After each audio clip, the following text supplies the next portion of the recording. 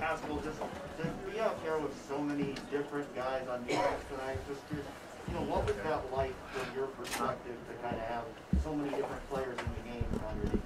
Yeah. That's what camp is for. We actually had a full year and a full camp, and we developed that camaraderie and that chemistry amongst each other. So it's new faces, but still the same defense. And we're going to have Zach Harrison join Haskell. Go ahead, Bill. Haskell, you have what I would consider now a receiving touchdown and a rushing touchdown. How would you describe your versatility? Really, it's just in the right place at the right time. And, when my number was called, I was just there. And I wouldn't have done what I did without this guy. So. We're going to go over here to Stephen Means. Zach, you just want to break down your Zach. I just got off the ball and used my hands, used my technique, and just bend the edge and saw the quarterback. And I was like, I just hit him and try to get the ball out. And I did that, and Bro scored it. So. Teaching you guys to go for the ball, He always says sacks are good, but strip sacks change the game. We as a D-line, we take that to heart, in practice, but we're always working every time we come on the edge, just swipe at the ball, swipe at the ball, swipe at the ball, and it was just second nature. It was kind of muscle memory at that point. You go way in the back at the cameras. Is that you, Justin? Or Spencer, go ahead. Zach, you watched your freshman year. You watched Chase make game-changing plays on a game-to-game basis. You've been compared to a lot of those guys before you. To have one of those game-changing plays now on your own, what does that feel like to maybe get a little bit of that weight off your shoulder? I don't like to compare myself to anybody. I feel like I'm Zach Harrison. I'm trying to build my own legacy here at Ohio State, and I'm just happy we wouldn't want to know. I'm happy I could help the team get a win, and that's all that matters to me. Over here to the left, Rob Aller, Columbus Dispatch. Haskell, when you hear fat man touchdown, is that offensive to you? Do you take pride in that, or do you consider yourself a little more in shape than that? It just shows that big dudes can run. We got nimble feet nowadays. Not back in the day, they used to just be big and just plug up space. But I think there's an evolution of linemen that are athletic and we can run. So it's whatever. Anybody else over here? Front row, Austin.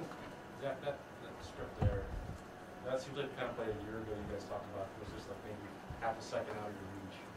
What's the difference for you or for that freshman year as a whole that tells you you can keep doing that more and turning it into what you want? Just practicing hard and just working the technique in practice, and whatever happens in practice happens in games. And so during practice, I've had a few plays where I could have got strip sacks and the quarterbacks aren't live, but it showed up in the game, and that's something that Coach Jay preaches, and all the DNs are capable of doing is making game-changing plays like that. Over to the left, Joey Coffey, Columbus Dispatch.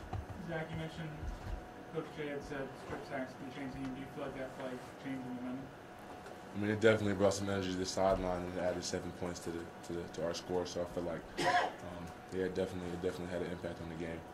Over to the left, back row, Tony Gervin, Buckeye Scoop. Zach, how do you think the pass rush did tonight? Good, but we have a lot of room to improve. Once we hop on the film, we're gonna see that there was a lot of plays that we could have taken advantage of, and we just did it. And that's the fun thing about coming out of this game with the win, is that we have so much room to improve and get better coming on to next week and coming on to the season ahead of us. Now we'll go over here to the left, Bill Rabinowitz, Columbus Dispatch. For both of you are two of the few veterans that played. What was it like to try to integrate those guys? Obviously, those are old men. How do you think you guys progressed well? Well, I think for the most part, just really, we got to lead, and we're picked as captains for a reason, and so the way we lead, everybody will follow, and so really, like I said earlier, it's new faces, but we still got the same defense, and like they always say, we reload. Yeah, the stand. He pretty much answered that. I was just going to answer because I thought I had to. We'll go last question for these two. Very back, Clay Hall. Yeah, same play. How can that bond the defense? Or the evolution of this defense? Yeah, it's